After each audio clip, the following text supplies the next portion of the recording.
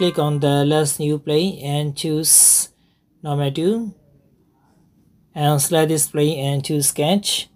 Choose convert to command, right click on this edge and select loop and confirm it.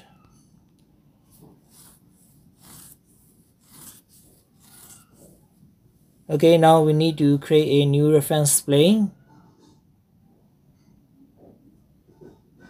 So let's choose the front plane and use the reference plane command.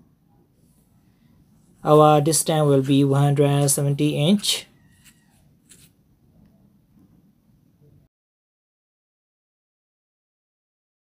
And create this 2D spline curve on this new plane.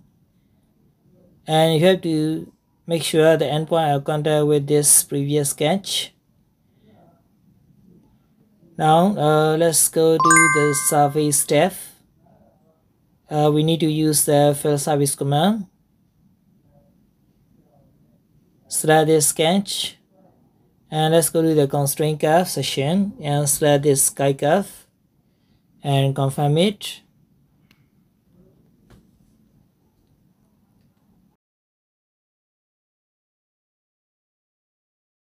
And now let's select the last plane and let's choose the reference plane command. Okay, the distance will be 2 inch and flip the direction and click on confirm. Now right click on this plane and choose normal 2 and create this 2D sketch by using the spline command and by using the freehand technique. Okay, now is it a sketch? And now let's go to the surface step and use a choose surface command and set the distance 1 for 1 inch. And let's go to the direction 2 and let's put 0.3 inch and choose a cap option for both direction. And now let's go to the top view and create this 2D rectangle sketch for the wheel entrance. You can use the freehand technique to create this. Now let's go to the surface step and use the trim command. And let's choose the standard trim. Trim 2 will be this sketch and select this face to remove it.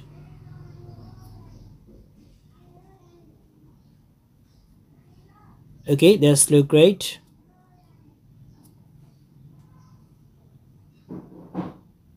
Now let's create a reference plane. Our first reference will be the top plane. And choose the distance option and put the distance about 23 inch. Flip the direction. We are going to create 2D sketch for wheel right here. So choose normal 2 and create this 2D sketch for rim and tire. You can create any shape you want, it's up to you, and you can use your own dimension too. Now we are going to choose revolve pause space command. First select this center line and choose revolve command and revolve this to 360 degree. Okay, now you can apply any texture on the tire of this wheel and on the rim. Now we need to create the link for this wheel. So let's right click on this face and choose normal 2. Okay, first let's create a new reference plane. Select this previous surface and select this opposite surface and confirm it. We need this plane to mirror the component.